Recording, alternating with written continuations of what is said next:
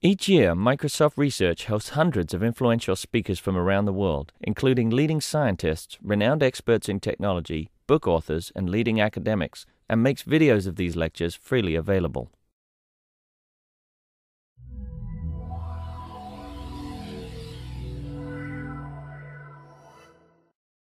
Okay. So it's my pleasure to have Joe Laviola here from Brown. Joe was here at the interview topic yesterday, and he's kindly offered to demo and stuff. Thank you. So as Ken said, my name is Joseph Laviola, and I'm a PhD candidate at Brown University, and I study under the direction of Andy Van Dam. And I'd like to talk to you today about my PhD work, which is something entitled Mathematical Sketching, and it's a new approach for creating and exploring dynamic illustrations. So first what I'll do is give you a little bit of an outline. I'll talk about some of the motivations behind the work. We'll look at mathematical sketching, sort of define what it is. I'll look at some of the related work that's been done in the area. Then I'll go right to a demonstration of mathematical sketching, which has been developed in the context of the MathPad squared prototype application. Then we'll go underneath the hood a little bit and look at some of the details underneath what mathematical sketching is. Talk about a little bit about the early feedback we've received, and then I'll give some conclusions and some future work. So diagrams and illustrations are very useful for explaining a variety of concepts, mathematical concepts, physics concepts, and you see them in a variety of locations. You see them in various textbooks. You see them in notebooks. Students use them as an aid to help them solve problems. And what you see here are just a couple of examples which I took from a physics textbook. The first one here is just sort of an illustration to sort of give you the idea of a starting point of a constant velocity versus a constant acceleration problem. And the bottom one here is just looking at just projectile motion, starting off the tabletop and just sort of seeing the angle that it makes as it hits the ground. Now the problem with these is that they're static in nature. You write them down, and they only give you the initial formulation of the problem. You can't really see what happens afterwards. And that's sort of the main motivation behind mathematical sketching. So what is mathematical sketching? Mathematical sketching is the ability to create dynamic illustrations from handwritten mathematics and drawings. So the idea is that you can write down mathematics, you can make a drawing, and you can combine them together via some association mechanism to make these really personalized visualizations, to make these visualizations come alive. And when I say handwritten mathematics, I'm really sort of talking about a more broader definition. And I'll show you some examples in a little bit of what that is. But we also do things such as programming constructs and some flow of control constructs to be able to do some more interesting sketches. Now, a math sketch is typically a relatively small-scale, disposable type of activity, something you can do in 5 minutes to illustrate a concept. We want to take advantage of mathematical notation because it's something that people have been using, or at least they're taught to use very early on in their education. But also interested in sort of making sure that when the users create their drawings, that they're free-form in nature. We don't have any set primitives. And the reason for this is we really want to try to keep it in this sort of notebook, pencil, and paper style. And as a result of that, I've had some design principles as I've done the work. And one of the most important is to sort of keep this pencil and paper style. I want to be able to almost to be as if you're writing on a piece of paper with a pencil, and the only difference is that you've got this incredibly powerful computer underneath it to be able to do things. I'm very interested in the gestural user interface, that sort of goes along with that. And what I'm focusing on is trying to minimize the gesture set. So just minimize the amount of gestures that the user has to remember, but at the same time use various principles such as context and location in order to maximize the number of tasks that can be done. And as I said before, what we want to have is the mathematics to drive the element behavior. And what that means is we want to try to infer as much as we can from the mathematics in order to figure out what we're going to be doing with the drawings. And of course, I wanted to be able to keep generality. There are a number of systems out there that sort of are domain specific. And I'm very interested in sort of using the mathematics as my sort of general notation, which can then be used to animate. So what makes mathematical sketching unique? Well, if you look at the related work, what you see is that there are a number of systems out there that do dynamic illustrations or have various components of mathematical sketching, but none of them have all of these sort of components combined. So there's been work, early on, such as ThingLab, or some commercial products such as the Geometry Sketchpad or Interactive Physics, which allow you to create dynamic illustrations. However, they are mostly WIMP-based interfaces, and they also don't really expose the mathematics to the user. Now, there are pen-based systems out there. I'm sure a lot of you are familiar with MIT's Assist project, which is now a power toy for tablet PC. And that allows you to create dynamic illustrations by sketching out primitives. Once again, with this type of system, it's domain specific. It gets sent directly to a mechanical engineering package. Primitives they're smart primitives, and it doesn't expose the mathematics to the user, which is something that we really wanted to focus on. Now, there are a number of gestural systems out there as well, but the difference between our system and some of these other gestural systems, such as the Sketch system or Teddy, is that these are often moded. So you have to press a button in order to activate a different mode, whether it be a keyboard shortcut or the button on a pen. One of my goals was that we wanted to have it modeless. So there aren't really modes when you're writing with pencil and paper. We want to sort of translate that into the application. Now, there are, of course, computational systems, MATLAB, Mathematica, that can allow you to do these types of dynamic illustrations. But those require really a programming language and a one-dimensional programming language instead of a natural two-dimensional notation that mathematics provides. Now, mathematical recognition and parsing is obviously a key component in mathematical sketching, and there's been a lot of work done in it. It's been going on since the mid-'60s, prior to the first work done by Anderson in '68. But most of this work has been done simply to try to come up with the technologies to actually be able to do recognition and parsing. And it's still an open problem, but we're just now starting to be able to see where the technology is advanced enough so that you can do something with it. And there are a couple of examples of applications that allow you to do things. For example, the PenCalc system, which is really just a very simple math calculator.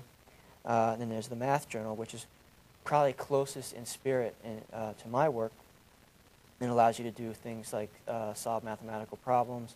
And actually, just very recently, they came out with an animation engine that's actually pretty similar to mine. But one of the things they don't do is they don't have these flow of control constructs that I provide. So mathematical sketching has been implemented in the context of the MathPad squared application. And this is a picture of it. And what I'd like to do now is run through some mathematical sketches so that you can get a better sense of what they do. So let's go ahead and do that.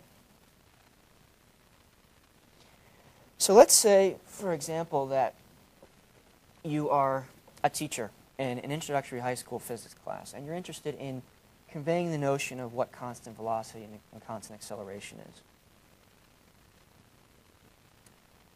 So what the teacher could do is make a very simple sketch here and show it to his or her class the next day. So let's go ahead and do that. So the first thing I'll do is I'll draw a road, like so. And I'll draw two cars. So we'll put one car here.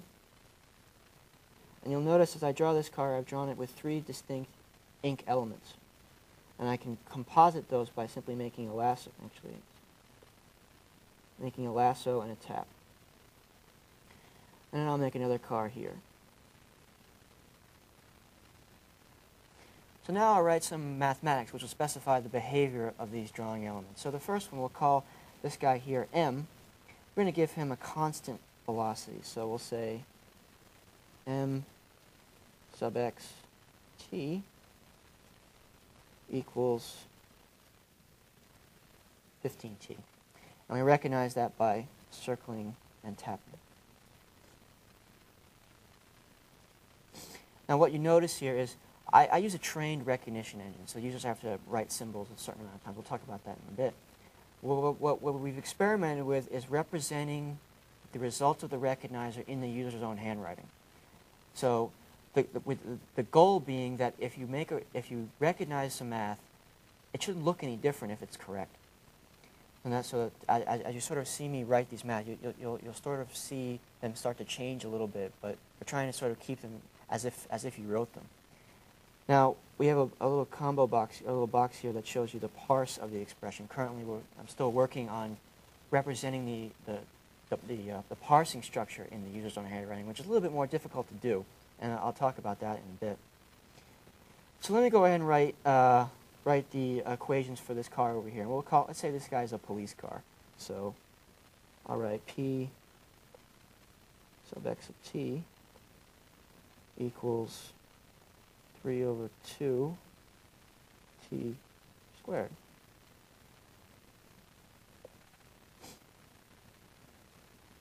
And just take a look at the parse there. Now what I'll do is I'll give my animation some time. I want it to run for some amount of time. So I'll just say, let's let t go from 0 to 12. So I've written this down, and now what I need to be able to do is I need to label my drawing. And I can do that very easily by just writing the letters down that correspond to the math. So we'll call this M. We'll call this P. And what the system does internally is it actually finds the mathematics it needs to animate a particular drawing, and I'll talk about how we do that later. The last thing I'll do is I'll give my drawing some scale. So let's say the length of this road is 200 units long.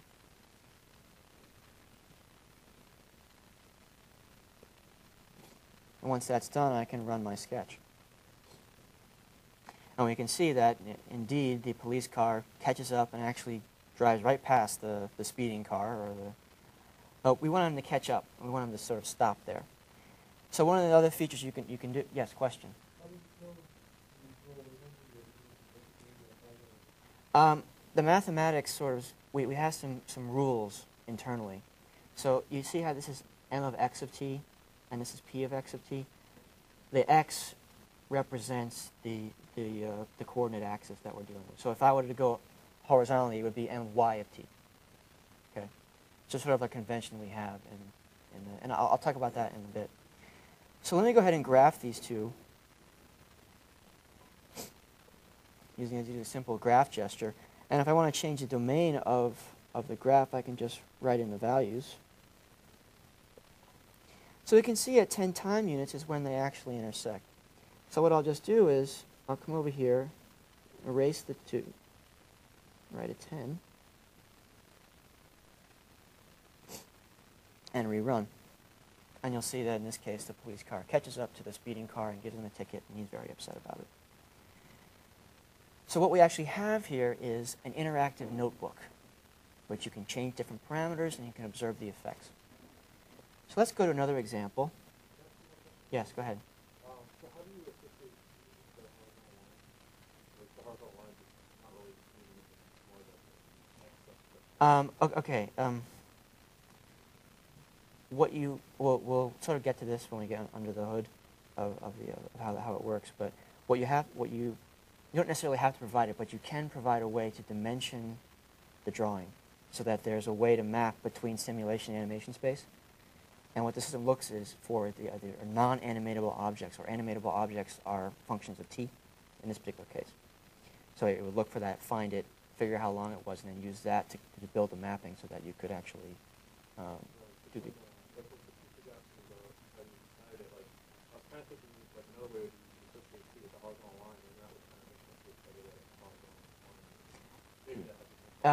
You could do that, but then there are other issues as well, especially when you get into other types of sketches. So let me do, this is one of the more famous sketches that all the powers that be have seen. This is an example of a 2D projectile motion. So these are the mathematics for that. And what I'll do here is I will just draw a little playing field. Let's say we're going to see if a ball can go over a fence. If somebody has enough power to hit a home run. So I'll put a ball here, and I'll write, let's say we'll give it 125 units. This is actually in meters. And we have a little guy here, a little bat in his hand. Now another way we can associate mathematics to drawing is explicitly by just grabbing the math and tapping on the individual drawing element. And when I do that, we'll see, yes indeed, just gets over the fence. So he hits a home run. Everybody's happy. So let's reduce the number of reduce the speed. So instead of h equals 38, do h equals 31. Oops.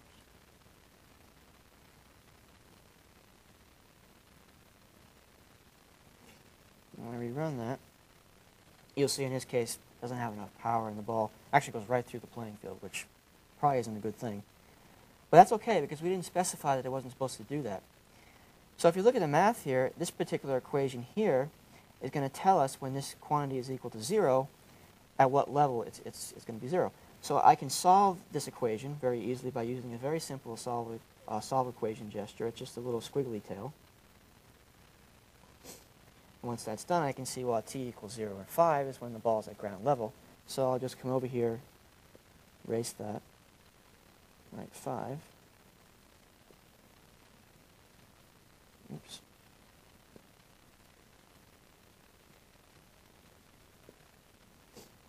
Let me run. And we'll see in this case that the ball lands right on the ground. So let's go to a little more complicated example. Has a little more interesting notions about it. And this example represents damped harmonic oscillation. One of the things we wanted to be able to do was provide a way to stretch objects. And in this case, what we have is a nailing facility to do that. So what I'll do is I will create a little ceiling here. And I'll draw something that looks like a spring, a little block in it. Now I can nail individual ink objects together by using a nail gesture, and that is just a little lasso and tap. And you notice I keep mentioning lasso and tap over and over again. And that's what I was talking about, minimizing the gesture set, but in doing so trying to maximize the functionality you get. So let's just go ahead and associate this math to this block and run sketch. And you'll see that because I nailed the two objects together, internally the system knows that it has to stretch that particular object. I'll just run it one more time. Now it does not know that this is a spring. This could be anything, okay? But the idea is that you're stretching it based on these nails. The block isn't stretching because the way the algorithm works is it says, okay, if I nail to something, all right, let me look and see if there's any other nails associated with that particular drawing element. And if there is, then I know that I have something that can stretch. So let's figure out what drawing element is moving, right? In that case, the block is moving, so the block doesn't need to stretch. So if you draw them backwards, the block would be stretching. Yeah, that's right.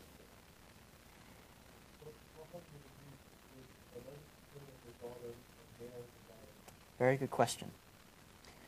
Let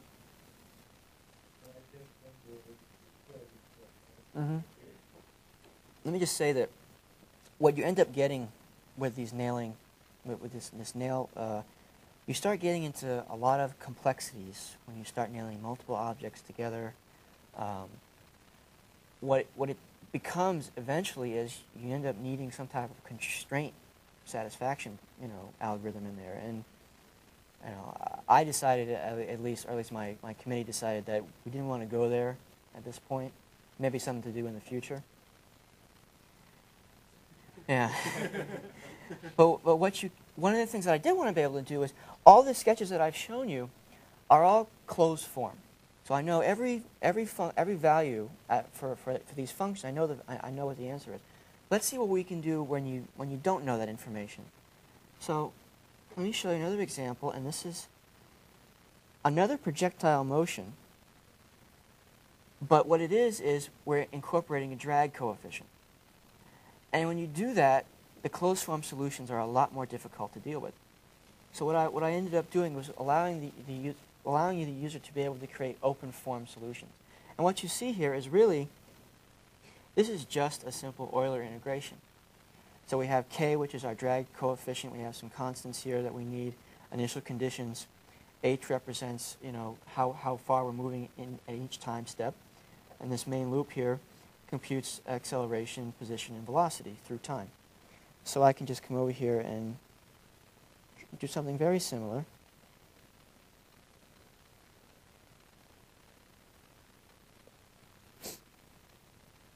And I'll draw a ball here, and I'll label it with a P. And you'll notice when I run it, you'll see that you can see the drag coefficient really working on the ball. So it's no longer just, a standard parabola that you would get from 2D projectile motion. The other thing you should notice is that when I drew it, it didn't exactly correspond to what my initial conditions were. So it actually snaps appropriately. And if you don't understand that, I'll explain that in some detail later on. So the last sketch I want to show you sort of stemmed from the idea that I have these open form solutions, but what I wanted to be able to do was condition my animatable drawing elements to move in different directions. And it turns out that what you get is a discontinuous function representation is a wonderful way to specify a very simple if-then-else construct. So what I added was the ability to do that in the context of my open form solution solver. So what this is going to do is, this is just going to, we have a loop here that changes the velocity of an object if it hits a wall.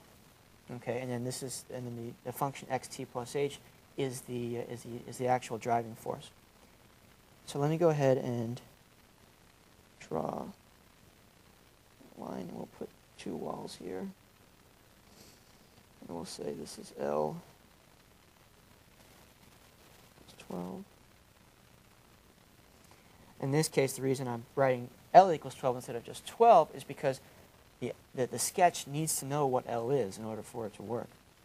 And the last thing I'll do is I'll make the ball. And label it. Oops, that's not the right label.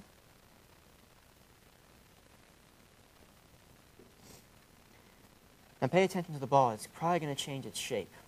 All right, and there's a reason for that. One of the reasons for that is when you're doing collision detection, size is important. Okay?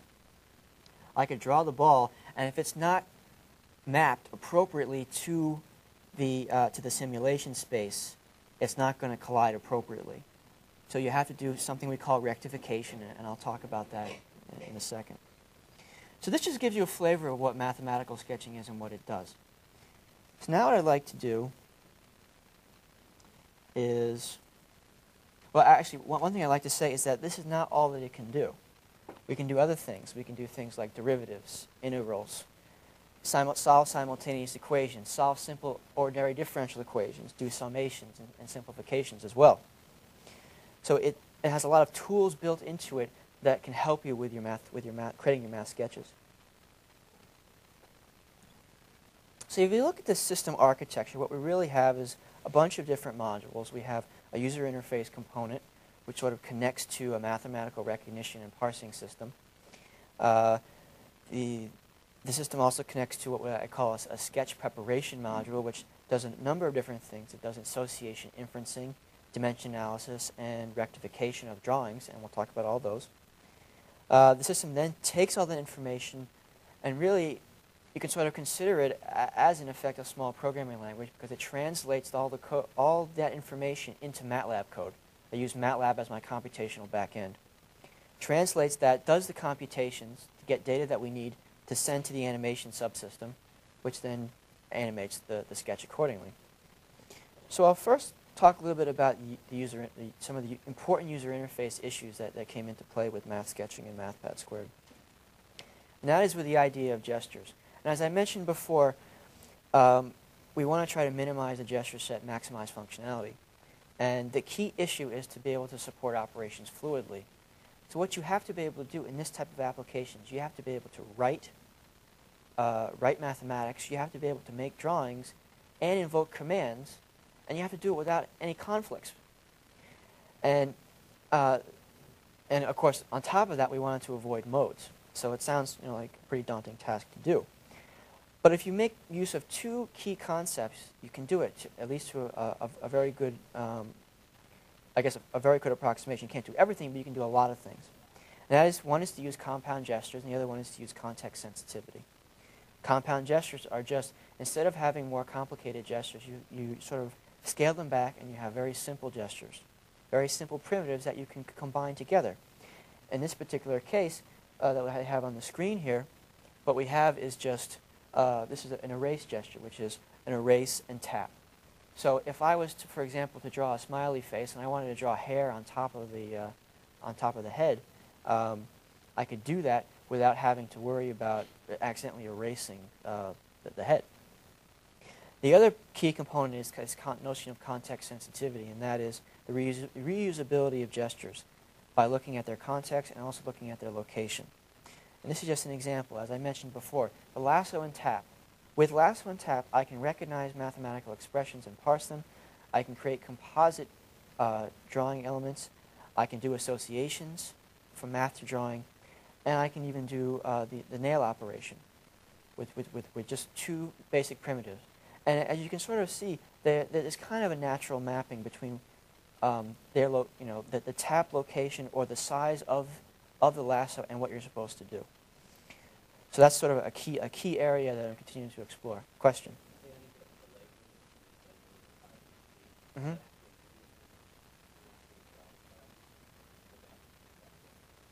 You can label it any time you want to. Question?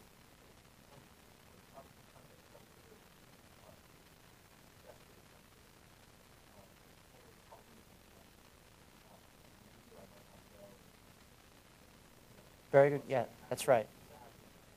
I don't have anything built in right now, but one of the things that I've been thinking about is coming up with sort of a online type of real-time help system that will detect these gestures and then tell you what can happen, in the next, with the next gesture you have, and then that would sort of go along, and then eventually you would learn it and it would, go away.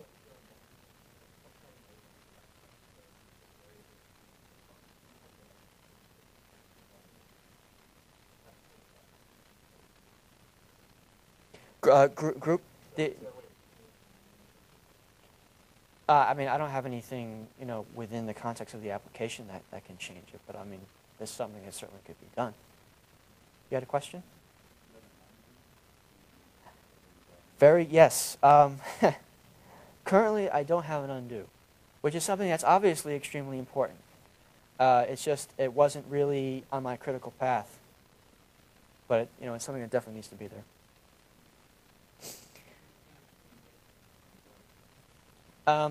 Well, when you right. Well, lasso's only when you lasso something, okay, and if that tap is anything but not on the lasso line, it's going to think it's mathematics. If you tap on the lasso line, it thinks it's a drawing. That's the way to distinguish it. I've also explored ways of trying to do that automatically. Like the Tablet PC SDK has an ink divider, which at least the theory is that you can distinguish between all different types of different drawings. And I experimented with that, and it didn't work so well. But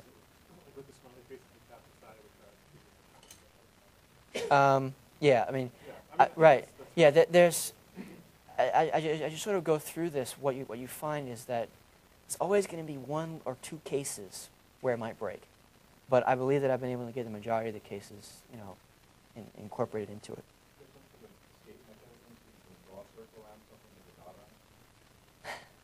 Not at the moment. But that's certainly something that, like I said, all of these issues you sort of have to think about when you're doing it. I mean, you're not going to be able to get everything. Question? Yes, and that originally I did do that. I had a little status bar underneath, and it displayed the parse in a one-dimensional representation. And I took that out because I wanted more screen real estate to be able to do. And the idea always was that I would present the parsing information to the user without having to do that button. It's just something that I haven't done yet. It's part of the plan. Sure, there's a number of different ways you could do it. So one of the key components, of course, is the math recognition and parsing system. And I've gone through a number of iterations in building this, the RICO system. My first approach was simply just to use the Microsoft handwriting recognition engine, and then do some hard coding with some of the other symbols, and that got me a little bit, got me started really. But it became clear that what I needed was something a little more sophisticated and a little more something that would give me a more sort of stronger set of symbols to use. So I sort of built my own recognition engine, and the key with this, though, is that it's writer dependent. So we have a training application. You write each symbol 10 to 20 times, which isn't too bad. It takes about 45 minutes to do for maybe 50 symbols. I know if a independent math recognition engine comes along, I'll be happy to put it in there. But what we get is that a much larger lexicon. I can do Greek letters, and I can do integrals and various other symbols. So the first approach that I took was to use a system developed by Lee in '97 based on dominant points in conjunction with using a basic feature classifier. Now, dominant points are really just important points within the stroke. They may be cusp points, points of self-intersection, start and end points, and maybe some points in between those points. And what you would then do is take directions, right, using those points, so you get a series of directional information. And then taking that, what it would do is it would take them and send them into a dynamic programming algorithm, do a string matching algorithm to detect optimal degree of similarity. And then we would merge that with the results of our traditional feature recognition engine using a weighted average based on training data. And that worked fairly well. I can't give you exact accuracy numbers, but I would say it was in the high 80s. But it became clear that, I mean, for me it was very good, but for example, my advisor, it didn't work so well for him. So I realized that, invariably what happens is, these things work great for you, and then when you go out into the field and have them tested, they don't work so well. So I came up with another approach. And this approach combines the Microsoft handwriting recognition engine and a pairwise AdaBoost classifier. And one of the reasons I chose AdaBoost is because it's relatively easy to implement, and it also had a number of qualities that I needed to be able to use the features that I came up with. So this is my only one math slide. I don't know if you guys are familiar with AdaBoost. I won't go into it. No? Okay, let me just go into it really quickly. This is developed by Shapiro in '97. And the basic idea is, if you're given a training set where you have some data and you know what the answer is, in this case, it's a pairwise approach, so you're always saying it's -1 or +1. What you want to be able to do is you have a bunch of weak learning algorithms. Right? The condition is that they do at least 50%. Okay? And what the system does is it combines them, looking at the training data and looking at a distribution over the training samples. So it initializes a distribution. So initially it's equal across all training samples, and you go through a series of rounds. And with each round, you train your weak learner using this distribution, and you get a weak hypothesis for each one of these weak learners. And that hypothesis gives you, whether it's -1 or 1 in this case. And what it does is then computes an error, which is really just the sum of these distributions of the training samples that you got wrong. Using that information, it computes a weight, right, which is alpha t. And using that weight, you have to, of course, you store that for each one of your weak learners, and you use that weight to redefine your distribution. Okay?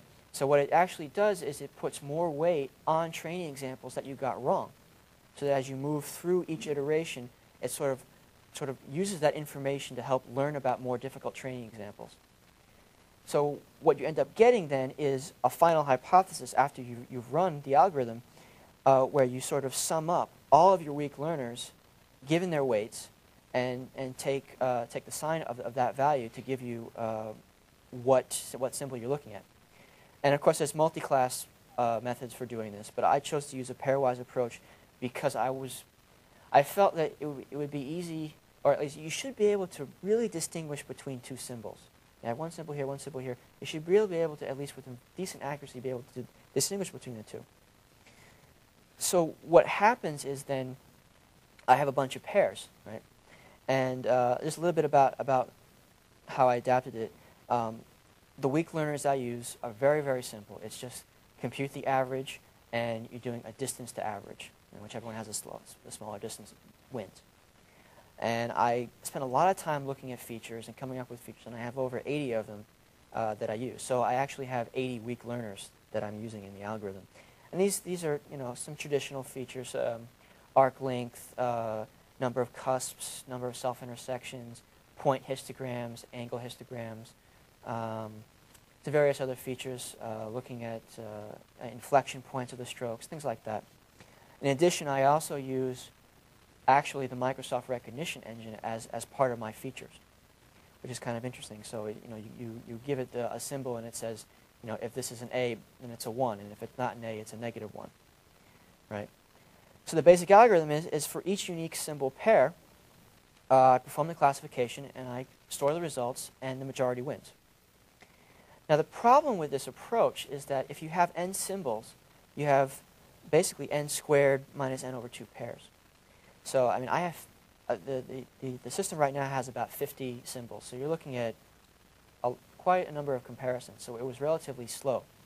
It was more accurate than my previous recognizer, but it was still slow. So I came up with the observation that the Microsoft recognition engine is very good at getting at least the symbol correct in its alternate list. Right? I mean, it's very good. I mean, it gets it right most of the time, but it's almost always in the alternate list. So what I did was I took the recognition engine and I said, okay, well, let's go ahead and run it on one of my symbols, and get all of the alternates, and take all the alternates that I'm interested in, and throw away all the junk. Right? So if it's in my training set, then I'm going to use it. And then what I also have to do is then say, okay, well, there are some symbols which Microsoft Recognizer just doesn't handle. It doesn't deal with square roots and integrals and summation signs. So any of those, let me add that into my list, and then send it to the pairwise added list classifier. And what this ends up doing is it reducing the number of pairs I have to look pretty significantly, so it's much faster, but still makes use of the sort of the writer dependence, which in some sense is a good thing. But in addition, it makes use of the Microsoft recognition engine, which has thousands upon thousands of training examples. So we're trying to sort of get a hybrid approach to get the best of both worlds. And I haven't done any formal evaluation on it yet. That will actually start next week, when I'll be able to get some true accuracy numbers on it. But I'm confident that it will be in the high 90s. So one of the other issues that you have to have with a system like this is you've got these symbols recognized. You have to figure out what they mean in the context of a mathematical expression, and that's where parsing comes in. Now, mathematical parsing, or parsing math symbols, is much more complicated than doing a traditional parse, because you have this two-dimensional structure that you have to deal with. And I use a very traditional parsing system. What it is it's we use a context-free grammar and then in addition with that there are rules, geometric rules about relationships between symbols. Whether there's rules for subscripts and rules for superscripts, rules for square roots and integrals, fractions, so that when the algorithm runs, it sort of does all these conditional tests to see if a given symbol is a little bit higher, a little bit lower than the previous symbol, and it sort of runs through all the symbols and then comes up with the correct parse. One of the things I do make use of is ascenders and descenders. So in the training phase, you actually write the symbols down like, I don't know if you remember way back when in grade school when you were practicing your handwriting, you had those nice little lines, right? And if you wrote the P would be down below the line and the B would be above the line. We use that information to help us with some of the parsing, especially with subscripts and superscripts. You would be surprised how difficult it can be to get subscripts and superscripts right, given the variety of different ways of writing them. So the results of this are all stored in a parse tree, which we can then use for further processing. And the key issue I want you to realize here is that we have to adapt, or the user has to adapt to the parsing rules that we specify. And we tried to make them as general as possible, but it doesn't work for everyone. So people have to do this adaptation. And what we really love is to be able to have the user somehow specify how they write these relationships, so they can be more fine-tuned to them. And that's another area of future work. That's PhD number 2, I guess. So we've looked at the user interface, and we've looked at sort of the math recode and parsing. Another important component is the sketch preparation part. So let's go through some of those issues. Now, when I do implicit associations, right, when I label a given drawing, we need to associate all the mathematics which is sort of associated, or which needs to be associated to that drawing. So if you look at this particular example, what we use is something called label families. So what I do in this particular case is I label this drawing A sub 0. And when I do that, it extracts the core label. Right? And the core label in this case is just A. So it's sort of like the base label, not a subscript or superscript or anything. And then what it does do is it goes through the math and it finds all of the equations that are associated with that core label. From there, it then looks at the right-hand side of those equations and finds all the symbols there. And then it looks for other symbols on the left-hand side. So it keeps doing this recursively until it finds all of the symbols that it needs that sort of fill up the necessary mathematics that it needs. After it does that, then it finds the expressions and then sorts them appropriately. So first you put them into a list where first you have the constants, and then you have other constants that depend on those previous constants, and then sort of functions or functions of time. Now I know someone might be thinking, well, what happens if I have two functions of time that are dependent on each other? Okay, which is certainly a possibility. The system doesn't do it right now, but what it would do would actually look for cycles. Okay, and then finding those cycles, it can then send that. It would detect that so that when it sends it to MATLAB, it can do an simultaneous equation solve to come up with the right solution. So that's association question.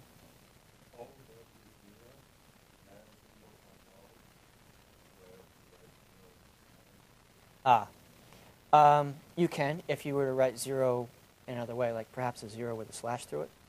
Yeah, I mean that's one of the nice things about doing writer dependence, is that you can write them just about how you want.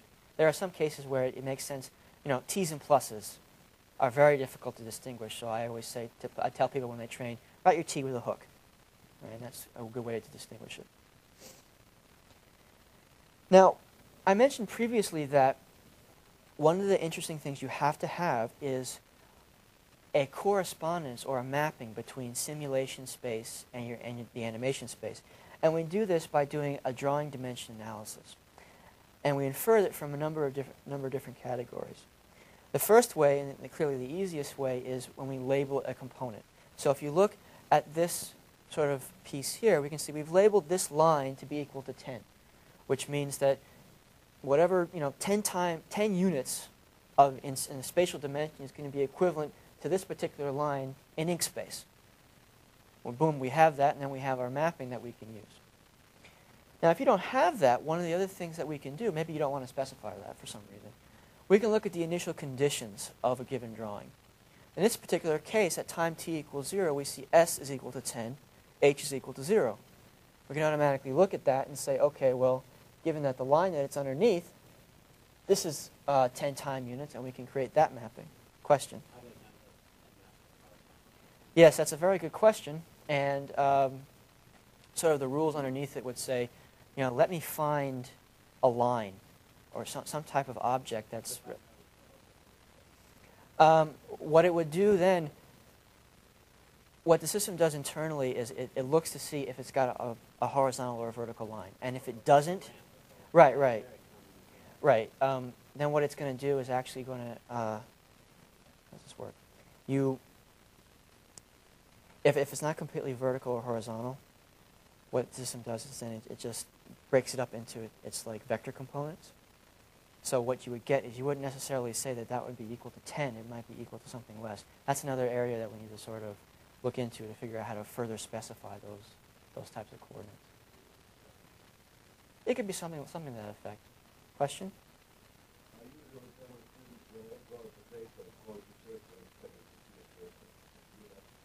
Right. That's a very good. Yeah. Remember when I said that that we don't have any smart primitives? So it wouldn't really know to be a circle. That was always one of the key focuses of the work, was to see how far you could take it before you started to have those types of primitives. I'm getting to a point where I think you might want to start having some of those. You can't currently actually just say, okay, well, I draw something and I say it's a circle and it turns into a circle. No, it's really not the focus at this point. One thing that keeps thinking about the whole thing is when I use retool, my main concern is that how many times other than the and I'm using MathPad browser and I'm if you do system on top of it, then you have to worry about it and and if you have to verify every part, it then becomes painful. So the question is, the only way this can be interesting is well, of course, if you already have debugged everything and now you're building out the formulation, that's a more limited tool than this. Right. But the question is, do the graphical illustration help you more in debugging than That's an excellent question. And if the answer is yes, then yeah, people will use it. Right. That's an excellent question. Let me answer that by saying that one of the pieces that I have not had a chance to get to, and I'm not sure I will in the context of finishing my PhD, is coming up with a debugging system that sits on top of this, that sort of helps you figure out when you're making a mistake. And there's a number of different strategies for doing that. I mean, obviously, one of the things you do is just getting that information from MATLAB and presenting it to the user can help. In my personal experience, I've done sketches where I'll be working on it and this, the animation is wrong, and I'm like, what's going on here? And I look at it and I see, well, I misspecified the math. So in many cases that can happen. And you can say, well, what if it's just a bug, that you're not sort of getting? That's a very difficult issue, and it's something that I need to sort of explore later on. But yeah, I mean, I'm going to be doing an evaluation of the MathPad system next week as well. We're starting to. And that's one of the things I'm going to talk about, or I'm going to ask, sort of get feedback from the users to see exactly, what they would need in order to make it to that next level. Pardon me? Is there a way to sort of take it to people's street? Yes, not currently. Something that was sort of in my plan of attack. I've been working on this for about 2 years now, and I have a long list of things to do. And that one was just something that was, when you think about getting a PhD, you have this tree, right? And you go off, and there's a cool branch here, and you want to go that way, but is it really going to help you get you a PhD? Well, maybe not. We'll just put that off for a side for a bit. And that was one of those ones. I wanted to have a whole set of VCR-style controls that you could, So the last thing that you can do is look at the simulation range to sort of get an idea of the scale. So let me move on to something that I think is one of the more interesting pieces about the work, and that is the idea of sketch rectification.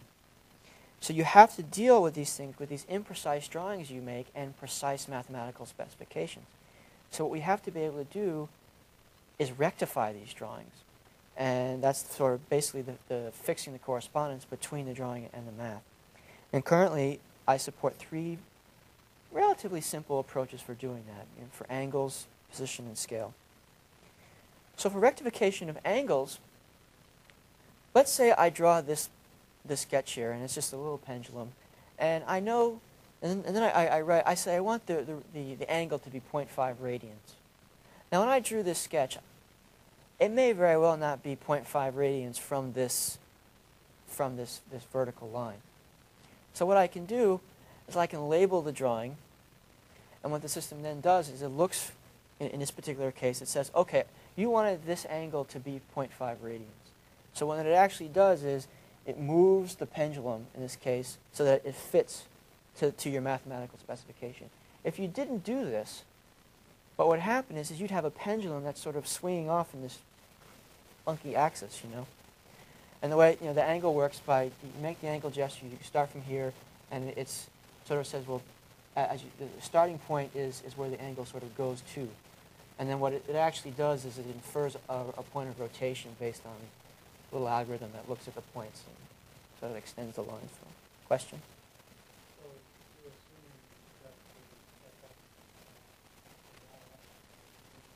that Right. Okay, yes, that's a very good question as well. And currently, it won't do that because of the fact that if I have a triangle and I specify the angle, what happens to the length of the sides of that triangle when I want to still keep it a triangle? We're moving back into that constraint problem. Right? I think eventually what's going to happen is there'll be a constraint engine underneath that will help you resolve some of these issues, guided by user interface principles. You know, but that's still something that's a little bit. What would it do? Let's see. It probably. I actually believe that the way that I wrote it is, if it's one stroke, it actually won't do angles. So if you were to draw three lines for a triangle, it would just move the triangle like that, and it would be separated. So it would actually break the triangle. I mean, one of the things to keep in mind with this is I've been able to take it to a certain point, and I'm still sort of pushing the envelope with it. And as I do, you realize that the level of complexity that you're going to get in figuring out and trying to keep the interface as simple as possible just is growing. Right? It's growing a lot.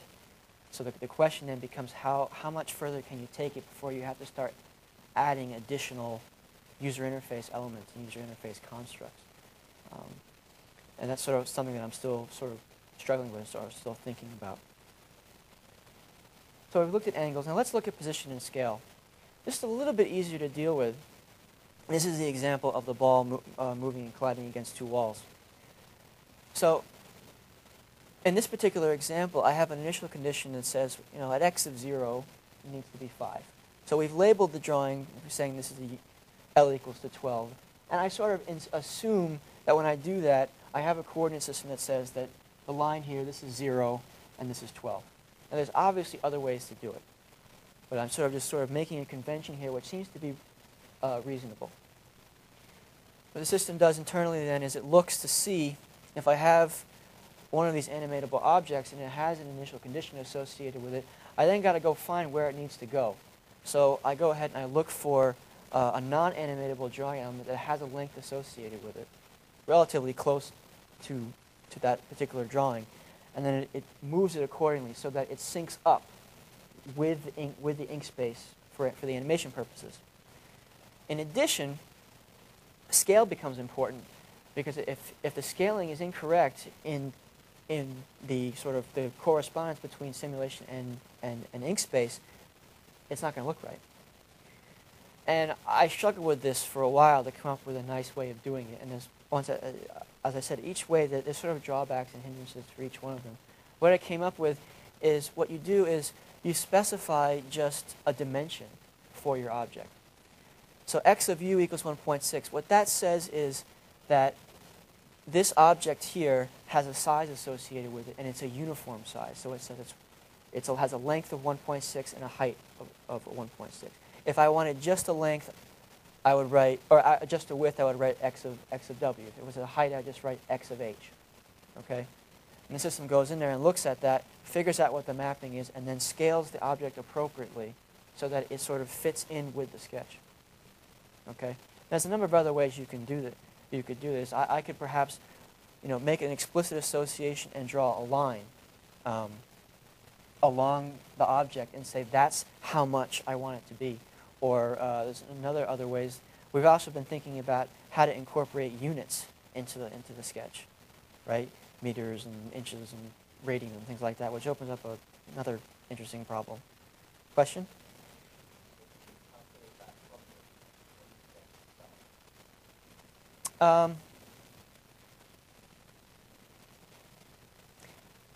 Well, I know how big this ball is in ink space, okay? But I really have no way, I really don't know, I see what you're saying. So I have this ball in ink space, I know what this length is, yeah, that would be one way you could do it. But maybe I want it to change. The nice thing about it is I can change it now. I can make the ball bigger or smaller. So, yeah. You could certainly do that. Yeah. So that's sort of all the things you have to sort of think about when you're taking one of these sketches and you're sort of getting it ready to go to MATLAB. I'm not going to actually talk that much about how we translate everything into MATLAB code. Needless to say, I have never done so much string manipulation in my life. It's a lot of string manipulation. So what the sketch animation and output system does is it looks for all of these animatable drawing elements. And in this case, an animatable drawing element is one as a function of time. And then it takes all the information from the sketch preparation module and actually what it does is it takes all the data from MATLAB that it sends to it. And then we sort of have this inherent coordinate system, right, where x is to the right and positive y is up. And it just animates the objects accordingly based on some tick value. And we support things like translational movement in x and y, rotation about a point, or changing an arc value, and stretching, which is really, of course, just a side effect of nailing. Now, I've shown this to a lot of people. I've had a number of people test it. As I said, I haven't done a formal evaluation yet. That's sort of the last piece of my dissertation work, which is going to start next week. But the overall feedback that I have received from people has been extremely positive. People have told me that the gestures are relatively easy to learn. The quote I hear most of all is they say they wish they had something like this when they were in high school, which I think is pretty cool. They also sort of ask me all these questions about what else can you do with it? Are there more complicated things you can do? Can I do a double pendulum? Can I do a pendulum with a spring attached to it, perhaps to a wall, and so on and so forth? And with the open form solution solver that I have in now, you can start to do those types of things, okay? Because those are really open form problems. Now, one of the other issues, of course, is the math recognition and parsing is still an obstacle. All right, obviously the writer has to train on it for my system. I'd love to be able to not have that.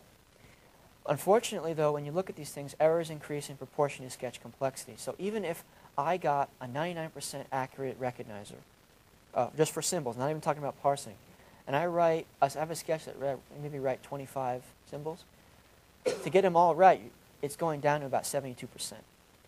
And what that means is you really, well, two things. Neatness is really important. And the second thing is you really have to have a good correction UI.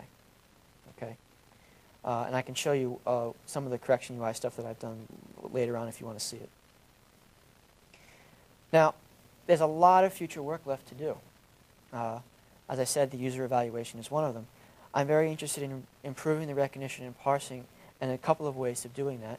One is context, trying to take more advantage of context.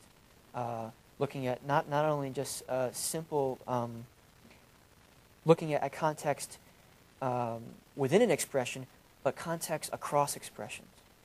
Sort of see, if I have h equals 5, and then I write another expression down here, and I write h in it, and it doesn't recognize an h, maybe we can use that information that we've already recognized in h. It's probably going to be an h, right? So that's something that you need to sort of look at.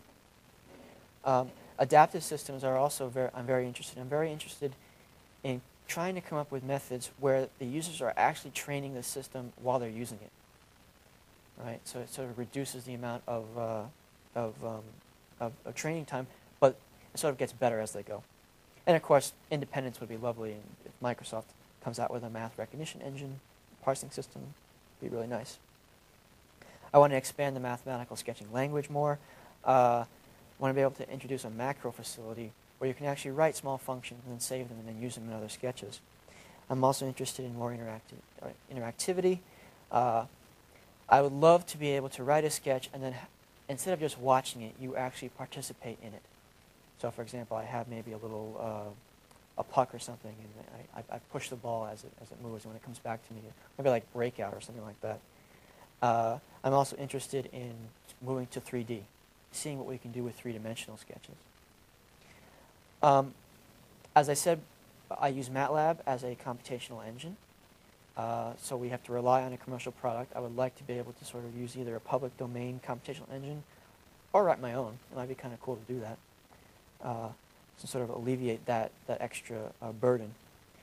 We have a system at Brown that we're working on called ChemPad, which is a chemistry application that allows you to view molecules.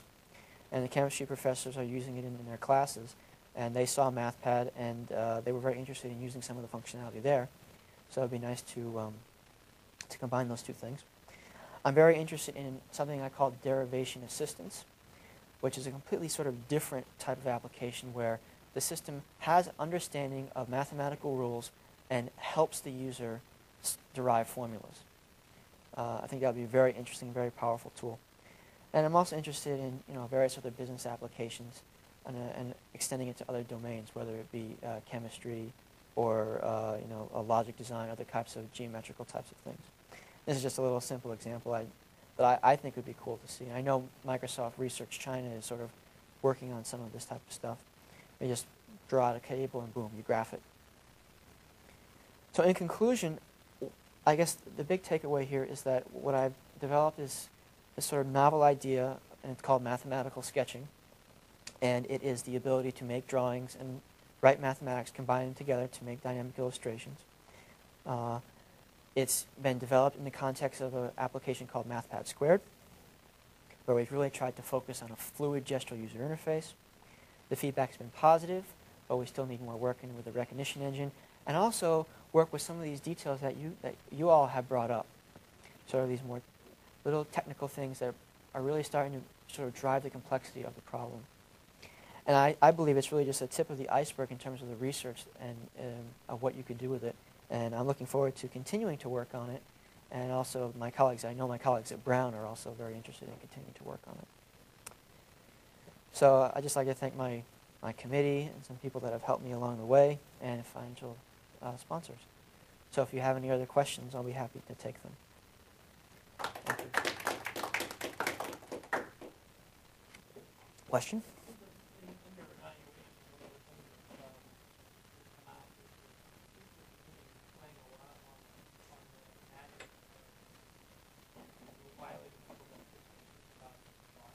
Mm-hmm.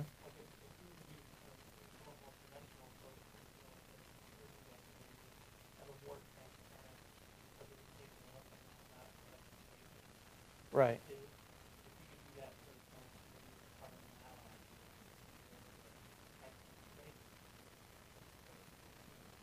Sure. But what you've done is sort of draw the line and say, I'm not going to show you any of my specifications. There's some value in keeping everything in the look and feel of the bond. I think that in your evaluation, you really want to get a handle on that. Right. I think what you got is something that has a magical power. Well, a lot of people that I show it to that aren't technical are like, wow, this is the coolest thing I've ever seen. Some of the more technical people are like, yeah, it's pretty nice. Pretty cool, but ask all these difficult questions, which are important questions that need to be addressed. Originally, I designed it for students. And I always wanted to, I sort of envisioned it as it's sort of a system that they use to help them when they do their homework. And this type of sketch is the type of sketch you would see at least to a certain extent, in what they might be doing. I mean, obviously saying t equals 0 to 20 and adding some of the constructs and whatnot wouldn't be there, but sort of the basis of it always was, let's see if they can sort of use it to sort of help them with their work. And of course. I mean, there's tons of different educational software packages out there. I mean, for example, I mentioned interactive physics. I don't know if you've seen it. Have you seen it? Yeah. I mean, it's actually a very nice tool, but what it doesn't do, and a lot of these tools, they sort of have a physics engine underneath. Right. So you get to see the behavior of these things. You know, what you don't really get is a good understanding of the mathematics behind it. You know, like with the Physics Illustrator tablet PC tool, you know, you draw a ball and you nail a wall. You know, you draw a little like line or something like that, and you nail it to the page, and the ball bounces and does its various things. But you don't really understand sort of the kinematics behind it. You can visualize it, but you know, from sort of an output perspective, but not exactly what's going on internally. And I always wanted to sort of, that's why I wanted to expose the math and have the users actually write the math in order to do that. I mean, there might be other, I've thought about what this would be like as a product, and I mean, there are a number of changes that I would definitely make. You know, I would not rely solely on just the gestures. I probably have more user interface elements to it, which would then sort of make it a little bit more easy to use. But you know, with this work, I wanted to stretch the envelope, or expand this, see how far I could go, you know, with just this type of approach.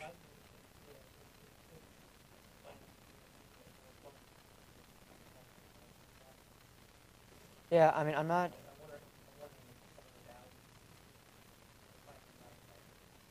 Oh, yeah, I mean, that's definitely a possibility. It'd be interesting to see.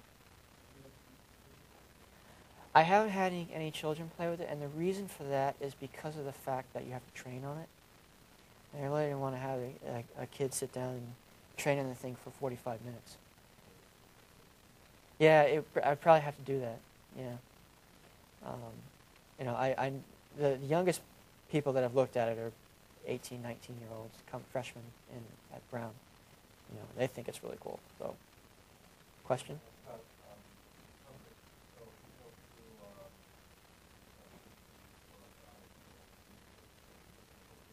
Yes. I've done that, and that's one of the first things I did, actually. The system right now kind of goes all the way up to anything involving, you know, basic kinematics and basic dynamics. When you start getting into things like second semester introductory physics, where you're doing things like optics, electromagnetism, things like that, that I haven't really looked at yet. But it would be definitely something that I would like to look at. What I also think, you know, I was talking about this generality, and you know, I believe the generality is important, but I also believe that what would probably end up happening if it was to sort of move this to the next level is to have a bunch of specific modules designed specifically for those subsets. So we'd have an optics module, we'd have an electromagnetism module, we have a dynamics module, simply because it gets so, the UI and the inferencing gets so complicated when trying to figure out all this stuff. And that's sort of a general feeling in general with tablet PCs and ink parsing as well. I think if you have specific modules, specific tasks that you're dealing with, you can sort of hone in on those tasks and make the parsing more robust. So, anyone else?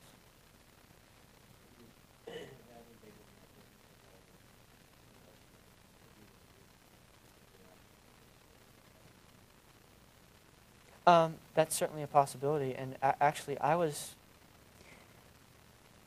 one point I had the idea of what you could do if I had a physical simulation engine underneath, right? Could I still, what I wanted to be able to do was specify some of the math, but not all of it, right? And then sort of have a combination of the things. So I could, for example, write out a differential equation, right, of motion for something, but I wouldn't have to go all the way through it and solve it, right? I could sort of look at that, and then from that differential equation, get all the information I need, right, along with, of course, initial conditions and boundary conditions and things like that. Get all the information I need to then tell the simulation engine what it needs to do. And I thought about that as well, but I just haven't had time to do it. One thing that we always do is, and here, I mean, I totally support, the installation and, I think that's sort of really good. Mm-hmm. But if you want to make that a product, then I've experimented with building languages to do graphics. Mm-hmm. Actually, my choice was Unix, and then we wanted to do their own expositions and draw people to the language. And very quickly we find out that we don't know what is going to be closure of the language. Right. And that's really scary for the user. They come in and they don't know what to do. That's right. They start doing it and then they find out they can't do it because it's missing and that's not start. Then they say they have to go back to me and Right. And so here basically the thing you're doing here is that you're creating a new language of which you have no idea what it's going to be. That's right. That's really scary. That's yeah, it is. I mean, but one of the things that I think you need to understand is that that's also part of the research to see how far you can go before you have to cap it. And I'm still exploring that, and I know that at some point, especially if you were to turn this into a product, there'd have to be a cap, and you sort of have to figure out exactly what it can do. And that may be where that sort of modulistic type of approach would come in. So, you can only do certain things with this dynamics component, only certain things you can do with the optics component, things like that. But yeah, I totally agree with you. Sometimes I sit there and I just play, just to see what I can do with it. And very often, not very often, but on some occasions, you sort of come out and say, maybe I can't do that particular thing, and then you sort of try to figure out how you would extend it. So, one thing that actually keeping out of the ground at the time, I don't know if it's possible here, is I found this book, Animate and just talks about all the different stuff like graders, for each kind of grader they have different. okay. And looking at these things, then I said, oh man, if I started like that, I would have Right. avoided a lot of I went one way and found out that no, the alternative thing is like that. Right. Yeah. I don't know the game because in general,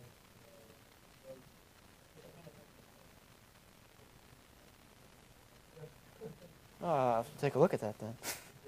I mean, if you look at this example here,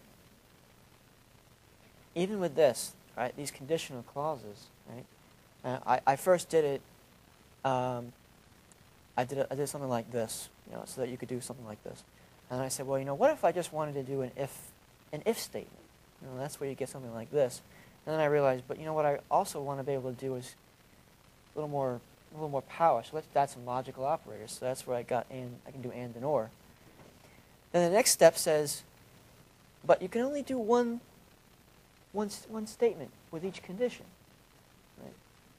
So how do you do multiple statements? And that's sort of another move forward, right?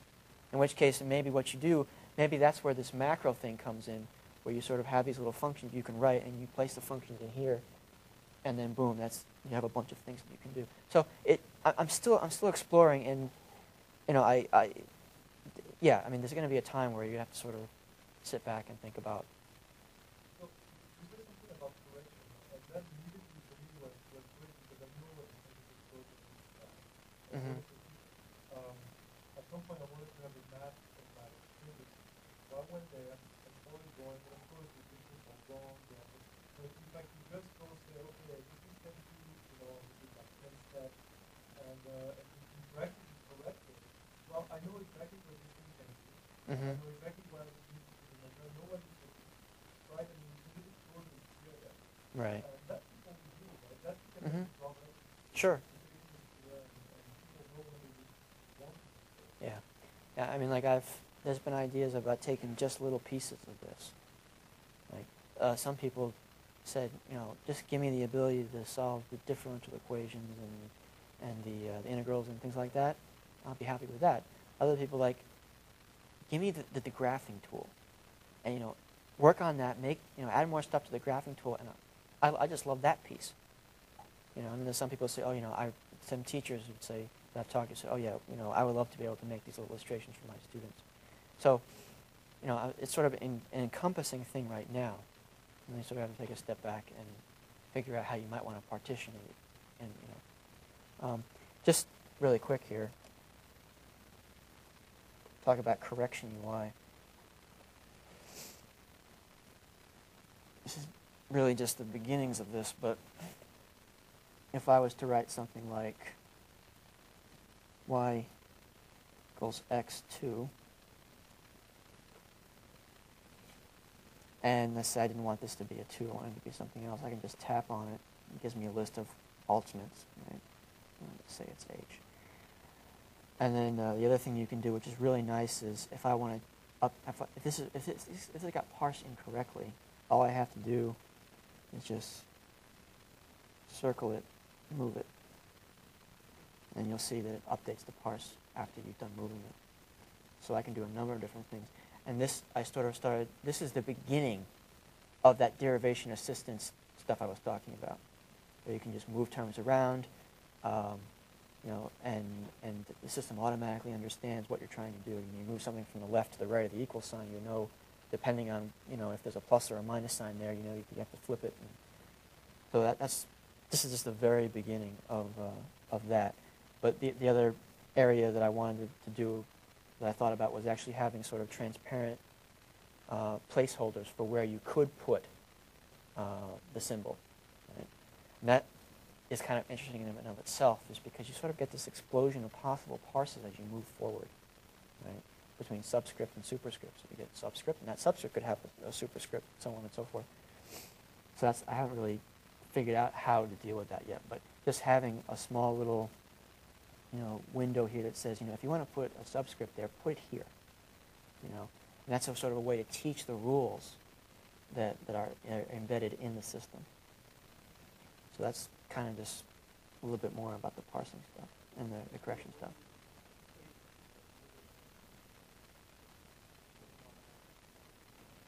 Yeah.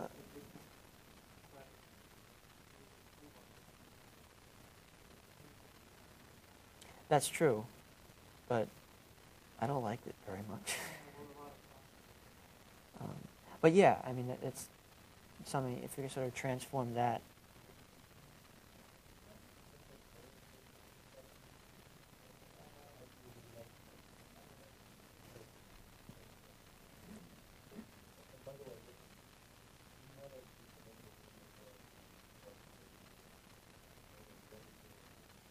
Would that be Paul Viola?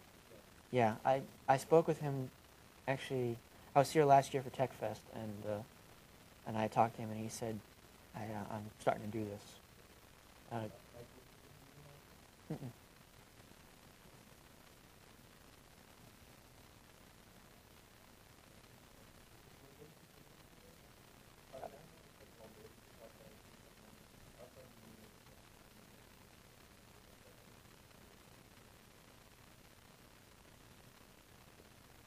It's just a wacky differential equation I did. It's just...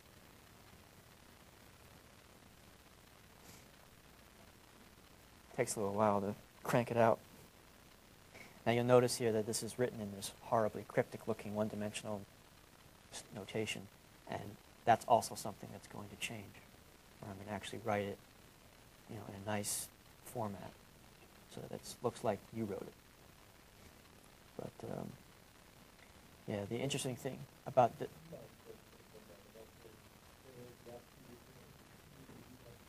Yeah, I mean, people have asked me, say, well, why don't you just LaTeX it or something like that, I could do that. I just, one of those branches, Yeah. Yeah, thank you.